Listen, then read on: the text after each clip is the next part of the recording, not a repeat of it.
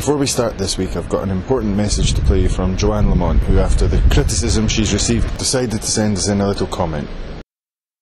If I could press a button and genuinely solve the unemployment problem, do you think that I would not press that button this instant?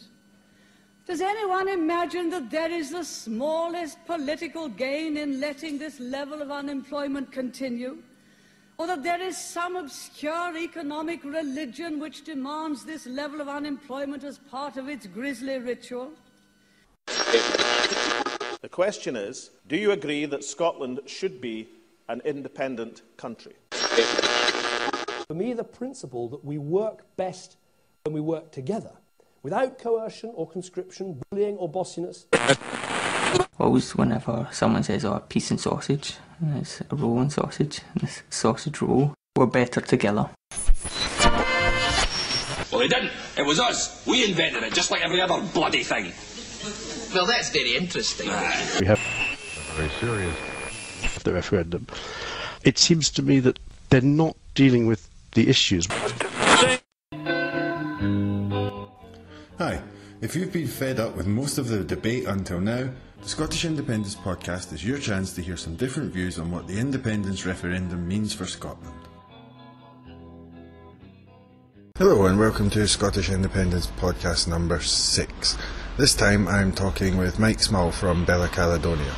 We talked a little bit about different strategies that the Yes campaign might adopt. We talked a bit about the ongoing situation with Johann Lamont and the importance of suggesting there is an alternative and the concept of universalism.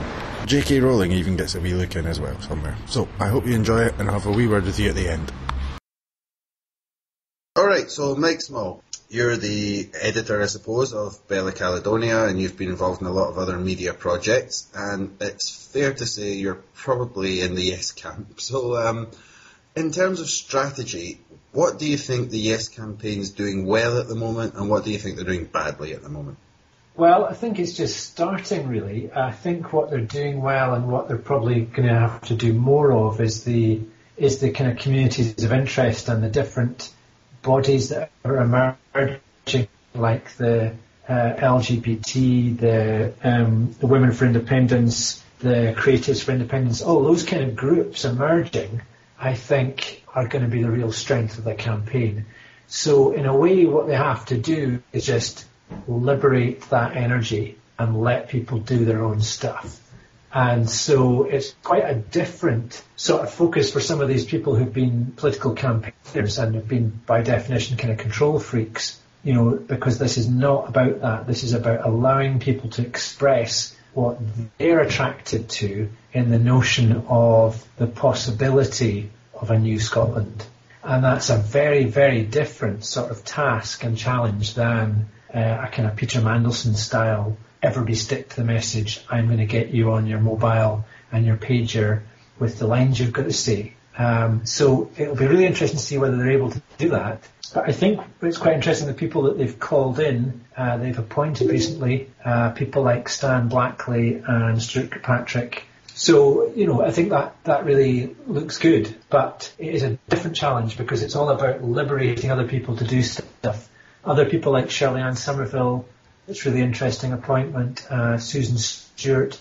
So they've got a good mix of really dynamic people, and what they need to do is let them get on with it. And what do you think they're not doing well? Something like on Twitter, for example. Like I've just got their Twitter feed here. I'm looking at it, and it's just, Yes Scotland events, show your support, sign the declaration, can you donate, want to work for Yes for Scotland. Like, if it was me, I would have someone on there permanently responding to people instead of kind of diktats. I would have them, engaging, speaking to people constantly. I think that's a bit of a mistake, the way that they're running their Twitter feed. I don't know how you find it.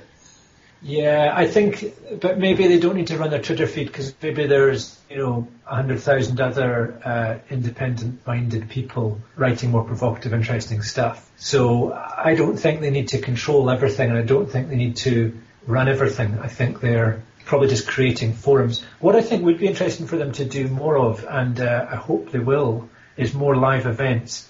And these aren't about big rallies, but about gigs and exhibitions and concerts and ceilidhs and all sorts of different scaled events, because I think there's something in the nature of live events that is going to be really pivotal about inspiring people in a way that a Twitter stream isn't going to. Mm-hmm. So there's something about the combination of social media and live events and the dynamic between the two that could become really interesting, and I look forward to them doing a bit more of that stuff. Mm-hmm. Have you been to a few yourself? There's been a few so far. Well, obviously I was at the rally, and that was interesting in terms of the spin room afterwards and who claimed that. But what you experienced was that everybody who was at the event was absolutely buzzing from it and thought it was fantastic. And then there was all these people kind of dissing it and trying to distort it afterwards. So I think that's the point, that if you're at a live event with real people and you now have this phenomenon of meeting people and announcing yourself by your Twitter handle, and people find that really refreshing. So like, right, okay, that's you. And that's a great moment because it is face-to-face. There is nothing to replace face-to-face contact. Yeah, for increasing the energy levels and helping to organise new events and stuff. Like exactly, yeah. Creating little communities, like you said earlier. Exactly. In the face of, if it's not overtly hostile, they will pick and choose. They'll selectively ignore certain events. How can Yes Scotland kind of force itself into the mainstream? If you were in charge, how would you try to do that? I wouldn't. I think it's about unleashing all of the anarchy of the creativity that's on the rampage in Scotland. If you think about projects like Egg Box on the island of Egg, which is a kind of social enterprise encouraging cultural and economic activity, and I think their slogan's something like making the peripheral central. Or if you think about Blip Photo or Northern Lights, the film project that recently asked Scots to kind of reflect their own lives on film. Or if you think of the sort of potty-mouthed Glasgow Podcart, or various online initiatives that all have at their centre of at the core of their idea, participation and expression and creativity. So I think all that Yes needs to do is open the door to those voices and let those energies out. I think the more they try and stamp everything Yes, the less that's going to work. But a lot of these things have an explicit independence tag attached to themselves and haven't necessarily made themselves politically known, but they are emerging as part of this new Yes movement. Also, I think, as well as some of these ideas, there's other energies that are coming forward. If you look at Ruth Wishart coming out and announcing her backing for the yes vote, if you look at stuff like the new book by Scott Hames, which is done with Word Power Books, and that's Writers on Scottish Independence. There's some really interesting stuff emerging with both journalists and commentators who previously felt they needed to be independent or couldn't say where their vote lied. That's shifting, and I think that's part of the shift in the media. I think that's part of the media kind of dissembling and beginning to become more interesting.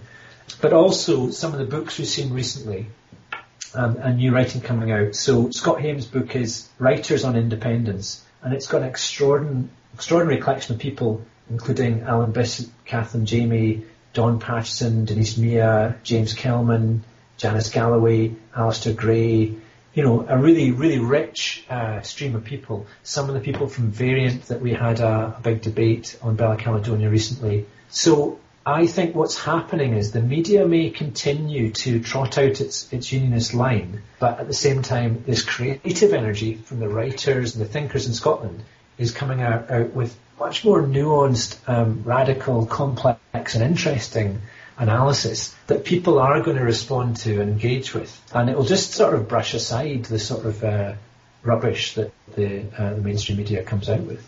So are you terrified that JK Rowling come out for the union? Yes, English billionaire living in a mansion in Edinburgh is against the union. Well, she's a fantasist, so...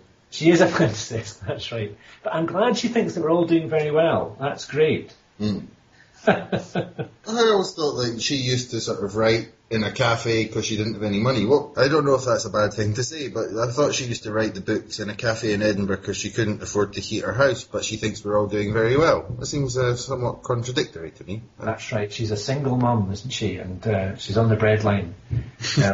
Yeah.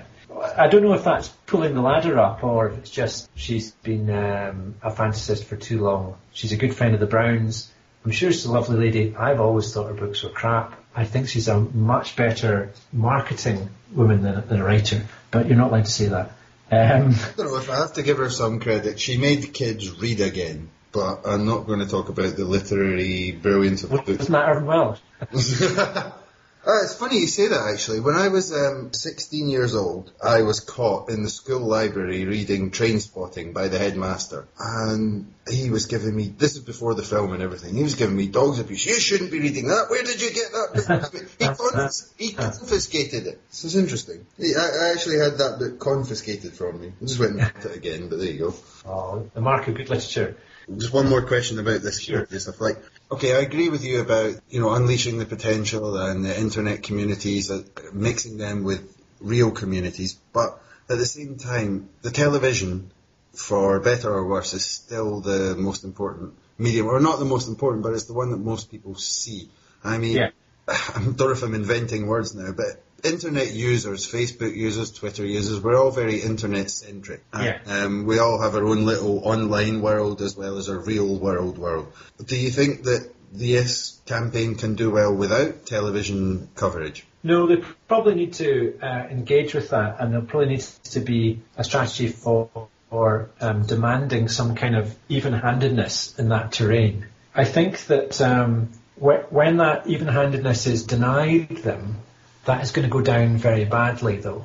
So, in a way, they're in a win-win situation there, because they'll either be given appropriate airspace or they will be denied that, and that will work very badly in the Twitter sphere and in the alternative world where these things are discussed. So I'm not sure if I quite believe the idea that the mainstream media or the EBC can sort of clamp down on the Yes campaign and usher it out. I don't think that's going to be possible. Okay. And to change the subject a bit, there's obviously been major news this week. I had a little chat with James Maxwell about it earlier, and Wings Over Scotland did the best tweet today. It was an online poll of choose your favourite kicking of Johann Lamont. With a list of all the articles abusing her, which I thought was quite funny, actually. They had the one from the guy from Lenin's tomb in The Guardian, which I thought was fantastic. I don't know if you read that one. Is that the one, why are they so abysmal? Yes. Why is Scottish so abysmal? Yeah. That was very funny, yes. So they've got, on their list, they've got Richard Seymour, that was the guy in The Guardian, who's currently winning, Ian Bell, Robin McAlpine, Ian McWhirter, Willie Sullivan, Suki Sanga, Joyce McMillan, George Eaton and Jonathan Shafi. On the podcast episode 4, we had James Maxwell delivering his kicking. Would you care to deliver another one? Yeah, well, I'm really disappointed that Bella Caledonia is not in that top 10 because we've had a couple of efforts. But I suppose what we've also tried to do is make a positive case for universalism and sort of look at what the roots are of that thinking. Both in sort of post-war labour policy, the roots of the National Health Service, but also before that, people like Stanley Diamond, the anthropologist, and Paul Radine, who talked about the idea of the irreducible minimum, which is this idea that you, in order to be part of the tribe, in order to be a member of society, in organic societies, there was a basic level of facilities that you were allowed. So you were allowed to be healthy and to have a house and have enough to eat. And if you were a member of the tribe, a bona fide part of society, that was just to be expected because that's what you needed to be able to participate. And that's kind of the roots of universalism. It's very deep-rooted. It might have its latest political expression in post-war labour policy, but it goes much deeper than that in human society. People expecting and demanding that in order to be civilised at some very basic level, you have universal provision. So I'm all for giving Johann Lamont and her advisors a good kicking because it's ridiculous and I think it's collapsing for them.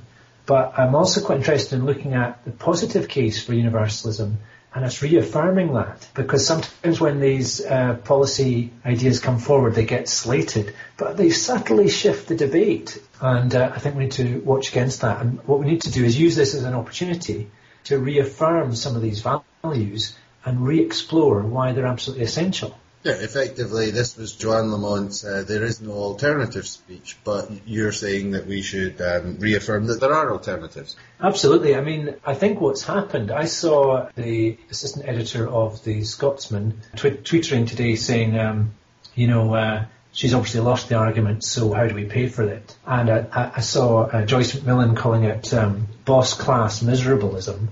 And as you said, Richard Seymour starts his piece in The Guardian saying, why is the Scottish Labour leadership so abysmal? Why has it struggled to adapt to post-devolution Scottish politics? And why does it keep having rings run around it by the SNP? It has been a complete car crash. And if they try and retreat from it, that will be very difficult as well. So I think we're looking at another moment where Scottish Labour leadership comes out with something and then faces a kind of barrage of negativity. And it's so unsure of itself, it may well now go, right, okay, well, we didn't actually mean that, or we were just sort of chatting amongst ourselves or something ridiculous. And if they do that, their credibility is further undermined. So I think we will be looking at defections, and I think we will be looking at, leadership questions emerging after this debacle. Could it actually lead to a split? Well, I don't know where you would split to. I don't think they've got enough energy or coherence to split. I think it'll just more collapse than split, or people defecting to the SNP, or I don't think the other left parties are strong enough to really engage people either. So it might be to the Greens or the SNP. If there is a collapse, where would the opposition to the SNP go? It's a very difficult question, I know. The opposition to the SNP? Yeah. What do you mean? If Labour collapsed, where would people who hate the SNP, of which there are many, where do you think their votes would defect to? The Conservatives? Or would they just be total SNP dominance? Well, yeah, in a way I think we're beyond party politics, because I think that the referendum is going to dominate the landscape so much that, who cares really? About the next Scottish election. It's not really about the next Scottish election, it's about the referendum. It's about whether you want to be a sovereign country. So I think already people are looking towards beyond that, either for a yes or a no result, rather than focusing on an actual election. This is what Kevin Williamson was saying in his recent article on the site. It's about the referendum now, policies for the 2016 election. Yeah, absolutely. Yeah, I think it's going to be devastating for whoever loses that result. But that's one of the extraordinary things about Johann Lamont's announcements this week. They're basically establishing themselves to the right, firmly to the right. And, you just wonder who is actually advising on that. Because although you can argue that there's a conservative strand in Scottish politics that doesn't vote Tory but is small c conservative, and although people are concerned about the idea of living on the never never, as a lovely expression was used, everybody's concerned about that. But this is such a disavowal, it's such a shutting down of the debate, that I can't see it having any electoral gain whatsoever for Labour. I can only see it being a real problem, and train wreck has been described. So Mike, where would you like to see the Yes campaign going in the next couple of months? I think we need some live events. I think we need them all across the country. I think we need to really see the energy emerge from the New Scots for Independence and the Creatives for Independence and all those groups. And I also think that it's absolutely crucial that we begin to engage with young people who are 14, 15, 16, 17. I think that will be really interesting to see who does that best, how that can happen, and what kind of response that gets. Thanks very much, Mike. Okay, speak to you soon. Thanks. Bye. Hi, I hope you enjoyed that. And that was Mike Small from Bella Caledonia. We'll have a couple more episodes for you next week, but I just want to say thanks for all your support. all the reviews and retweets and Facebook likes and everything that you've given us. Please keep it up. It's great that you're doing that, and it helps us out. And like I say every week, if you want to get in touch about something, please do. To finish, here's Mike Small's choice of song, which is Orange Juice, Rip It Up.